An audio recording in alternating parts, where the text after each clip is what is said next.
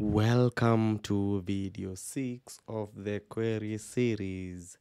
This is a continuation series. It means you need to follow it step by step unless you're conversant with other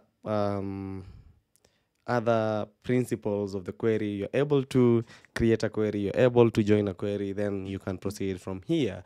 And in today's video, we are going to use the query as our data source. So one of the queries that we created is the item query inner join that leverages the inner join. So it means the child data item will be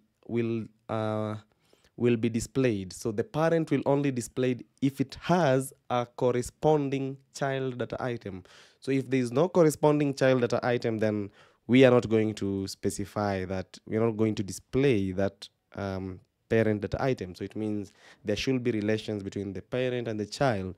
And we created that query in the previous video. You can be able to watch if you haven't. And this is a report we have created with a snippet T report. And in the report, we basically have removed the request page to make it easy for us to just access it the way it is.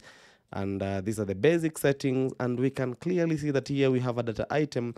And in this data item, we can only specify the table. We can't specify the query. I don't know if we would have an upgrade that will enable us to specify a query.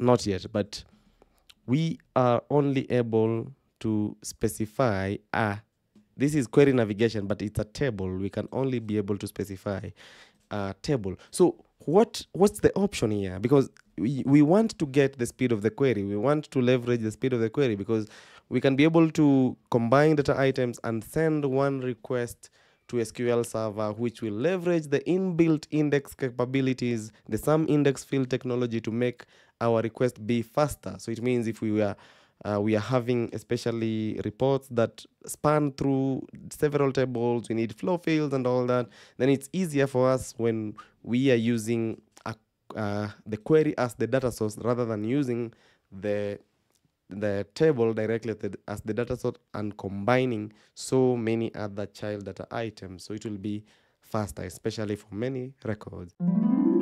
Hii ni Tech na Msangi ya jishinde.com.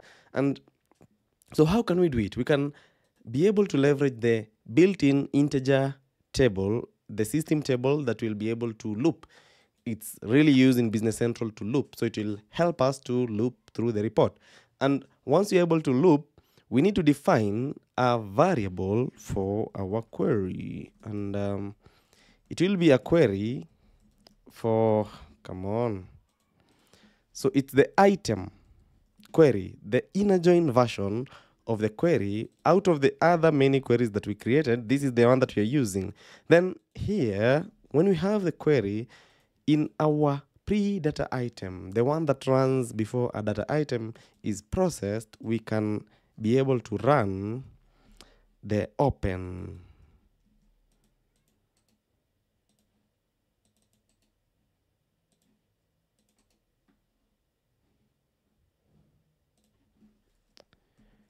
So we can open our query and we generate a data set that can be read. Then once we open our query, the only thing that we need to do is to read so that we can loop through all, we can go to the next. The read is like the query.next. So on after get record, we'll basically be able to do the read.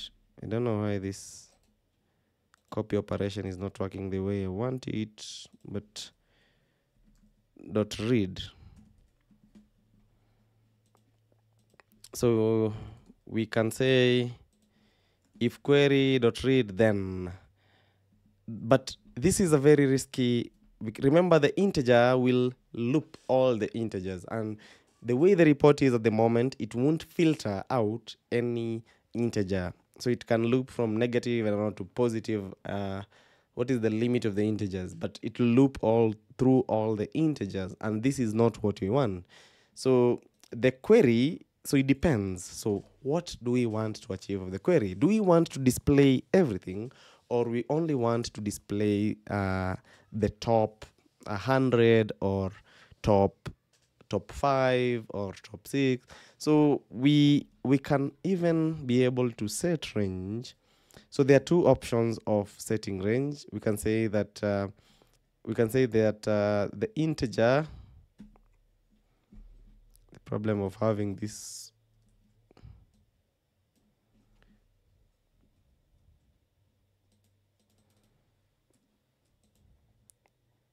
so the integer dot set filter,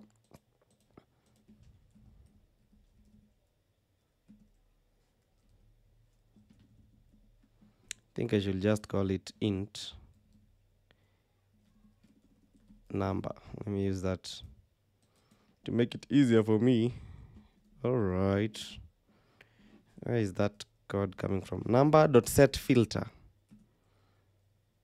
You can say 0 or set range from 1 to maybe 10.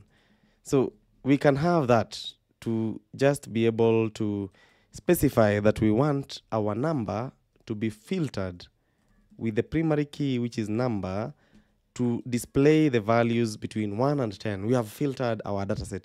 We can even have this number as a, we can have the number of rows integer,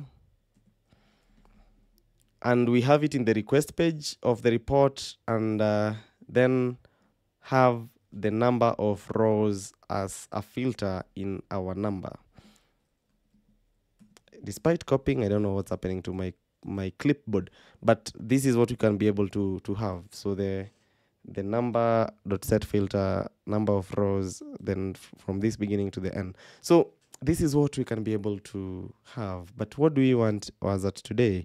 So once we open our query, which we can be able to filter also, we can say maybe item query dot top number of rows. Then we can say maybe we only want the top 10, and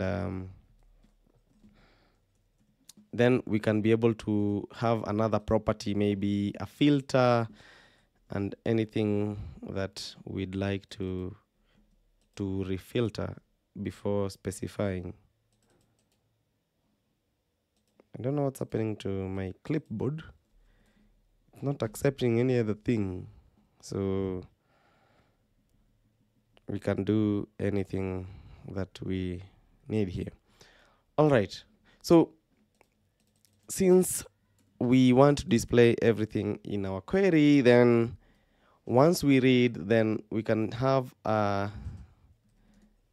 filter or a condition that if not query.read, then we exit the report. So this means it will ensure that we read everything in the query. So the number, everything in the query will be displayed. Unless there's no value, then we will break. So now it's time to display the columns for our query. So maybe, so what did we have? We need to have the number, the document number. This is the item number. So here we need to specify the item number, the description, the document number, and all that. T column. So auto-completion at times is tedious. Dot description.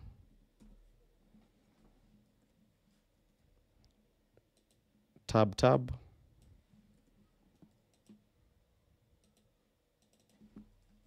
Item description, or the item ledger description. So all the columns now, we can be able to display them here, and they'll be available with the name for display. So just a recap, we are using a query as a data source for the report, and since the query cannot be used as a data item, we use the integer as the loop table to be able to make us loop through their query.